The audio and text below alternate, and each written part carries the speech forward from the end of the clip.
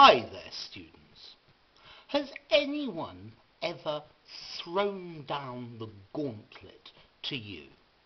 Okay, to throw down the gauntlet, this means to invite somebody to compete with you, to fight with you, or something like that, yeah?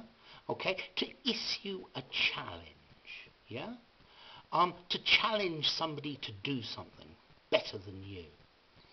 Okay, and notice, if you throw down the gauntlet, somebody can take up the gauntlet, accept the challenge.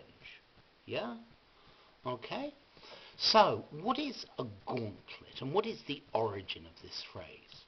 Okay, a gauntlet is a glove, but it's a glove made of metal from a suit of armour.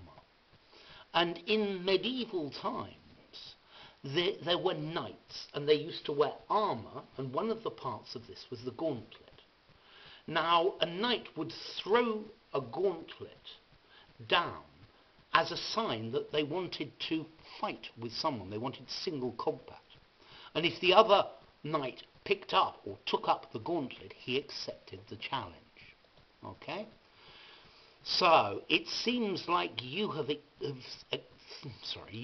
taken up the gauntlet that I threw down when I made this video.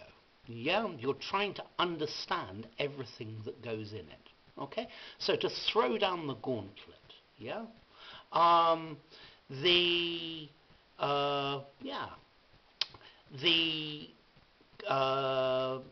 political party made very nice offers to the electorate, and they threw down the gauntlet to their competitors, to the opposing parties.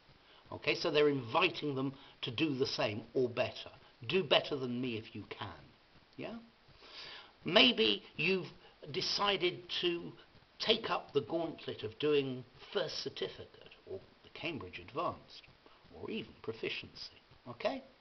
So, to throw down the gauntlet, to issue a challenge, to take up the gauntlet, to accept it. Okay? Easy. Anyway, if you enjoyed the video, give it a rating, subscribe to my channel, and I'll see you soon. Bye for now.